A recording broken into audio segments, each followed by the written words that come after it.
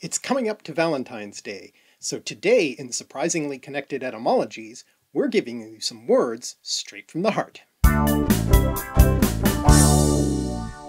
I don't know which you prefer from your Valentine, but although a cordial welcome may seem rather different than a hearty welcome, etymologically they're the same. Hearty, of course, comes from heart, a word that can be traced back through the Germanic branch of languages to the Proto-Indo-European root cared.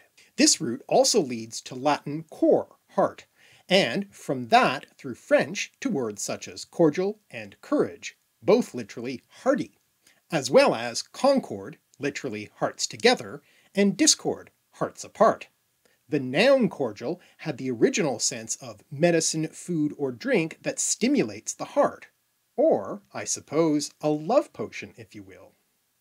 Now, if you love someone, you should probably believe them, at least etymologically speaking. Believe comes from Old English belyfan, to have faith or confidence in someone, with a change in prefix from the earlier gelyfan, with the intensifying prefix y.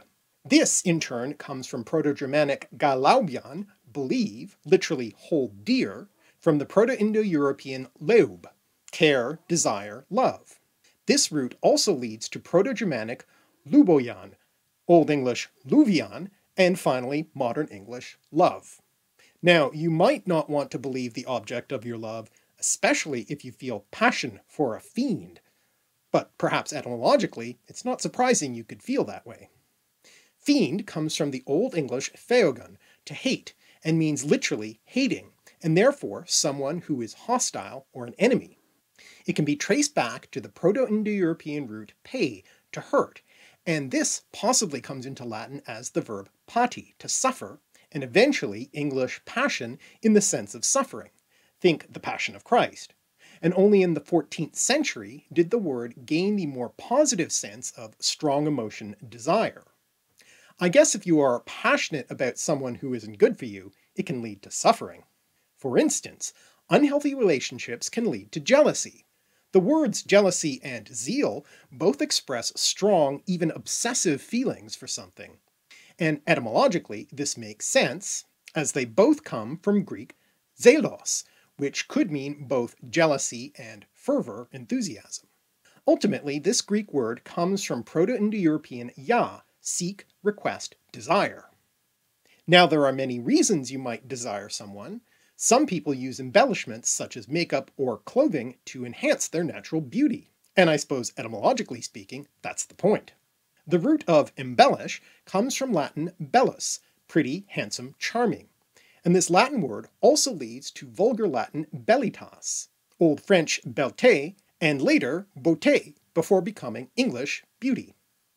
You might also be attracted to the sound of their voice. Are there some accents you find particularly charming? Well, etymologically, this makes sense. Accent comes from Old French accent, from Latin accentus, made up of ad, to, plus cantus, song, which is a loan translation of Greek prosoidia, a song sung to music, made up of pros, to, and oide, song, and of course we get prosody from this Greek word.